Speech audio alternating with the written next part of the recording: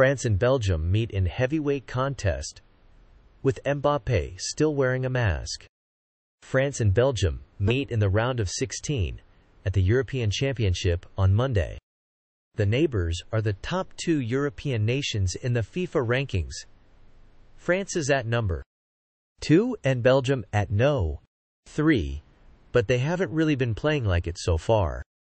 Kickoff is at 6 p.m. local time in Duesseldorf. The drama surrounding Kylian Mbappe's broken nose has died down somewhat, though he will still need to wear a protective mask for the match. The France captain's only goal in his 2 appearances so far came from the penalty spot against Poland, so the striker has some work to do to reach the tournament-high 8 goals he got at the last World Cup in Qatar.